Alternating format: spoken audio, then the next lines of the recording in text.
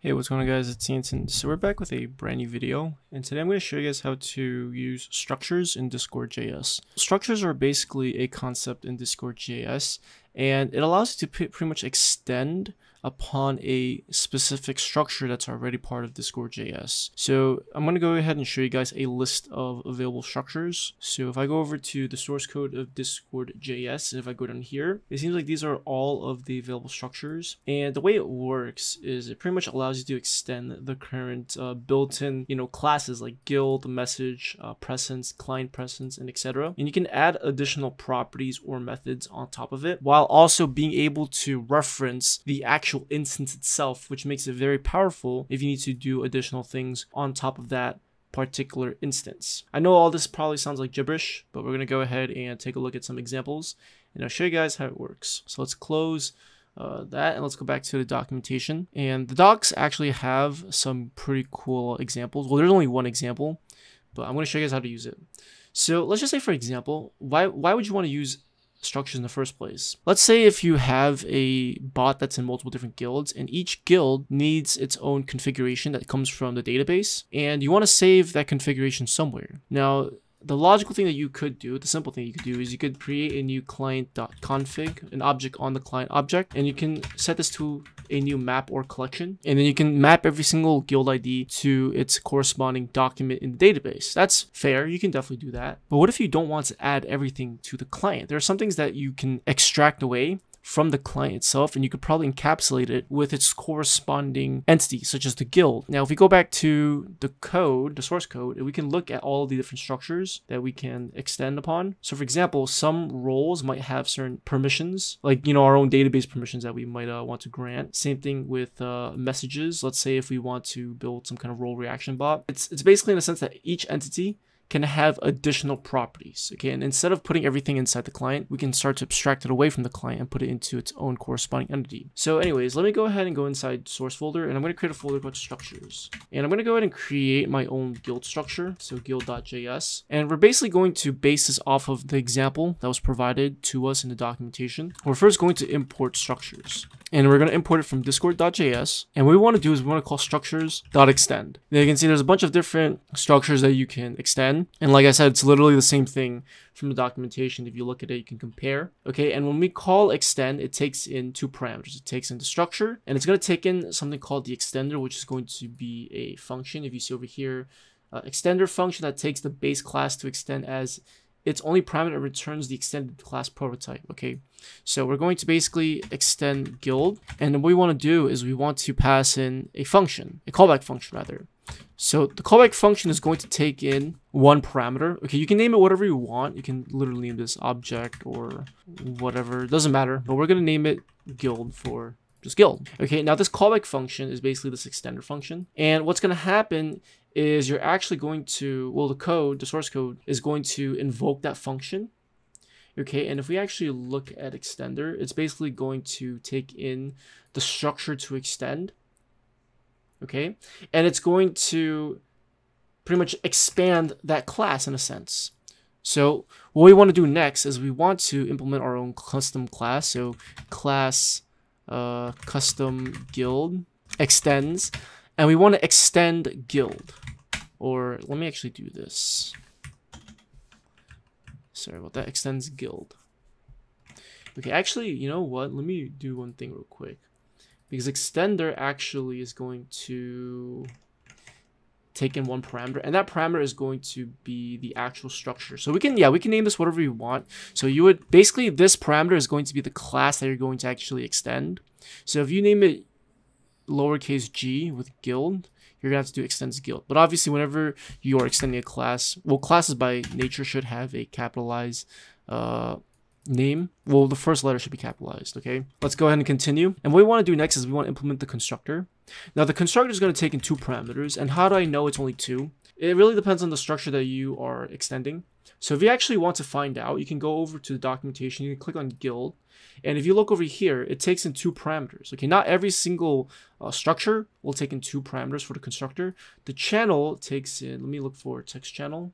Text channel takes in 2 as well, but it takes in the guild and data. Message should take in 3, client data channel. So whatever structure you're extending, you need to go to the documentation and look for that actual class and then find out which parameters that you're going to take in for the constructor. And then since we're extending a class, okay, remember custom guild is now a subclass of guild, which is the parent class. Okay, we need to pass in the parameters into the superclass constructor just like that. Okay, and then after we can do whatever we want. So we're pretty much done. I'm just gonna console log hello world, and we need to return the custom guild like this, because remember this is a function and it's going to return the extended structure. Okay, so this is going to be a new class. All right, so how do we actually get this to work, right? Because right now if I run my code, it's not going to actually do anything. So let me just do this source.js. Okay, it's not going to do anything. So what we want to do is we actually want to require this guild.js file right before the actual client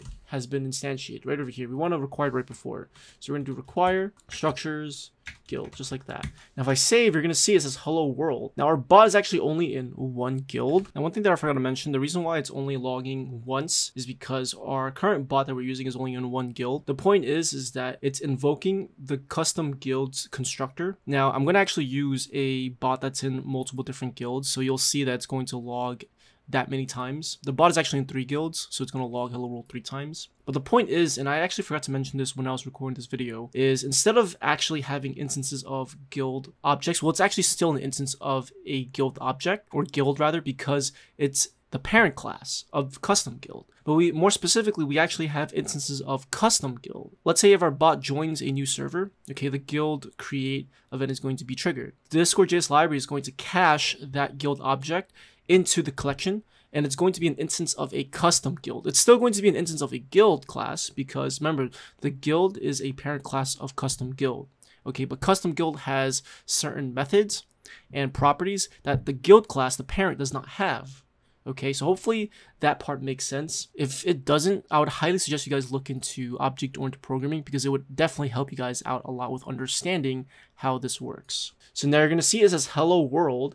It's being logged 3 times because it's in 3 different guilds. Now to show you some more data, we can console log data so you can see what it looks like, and you can see that this is basically the raw data, but you can see we have the guild ID. Okay, now what exactly does this mean, right? We have our structures. What else can we do with it? Well, we can also create some other additional instance methods that are going to belong to this custom guild structure. So for example, I can do something like get guild config, okay? And this could hypothetically be any config. Let's just return, let's do prefix default role 1, 2, 3. Now, if I want to actually call this method on the guild object, I can, all right, because this is the actual class itself. This is the actual instance that is being used instead of the actual guild instance. Okay, hopefully that makes sense. What I'm going to do is I'm going to go ahead and inside the ready event, I'm going to go ahead and reference client.guilds cache,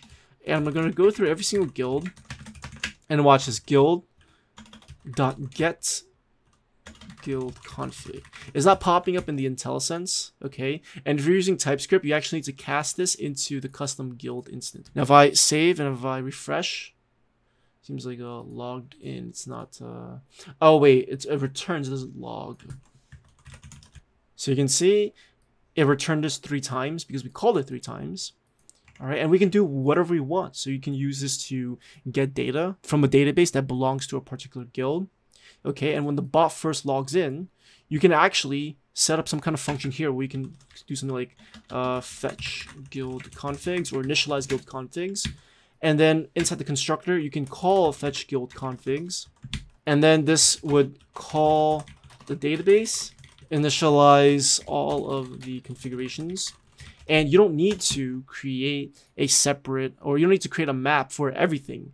You can actually start defining instance fields inside your class. So if, for example, you can do something like this dot prefix is equal to null, okay? Or let me do this up here. This dot prefix equal null, and then when I call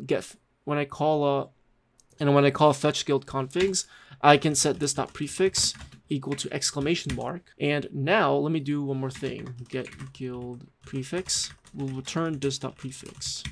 Okay, and so these should all be just an exclamation mark. Or let me actually change this to a $sign. And let's go ahead and do guild.get guild prefix. Okay. And there you go, $sign. And this is not the only thing that we can extend. Like I said, if I want to build some kind of bot where only specific roles have certain permissions, well, you might as well guess that I can actually extend the role structure. And inside the role structure, right, let me actually just copy and paste this role.js.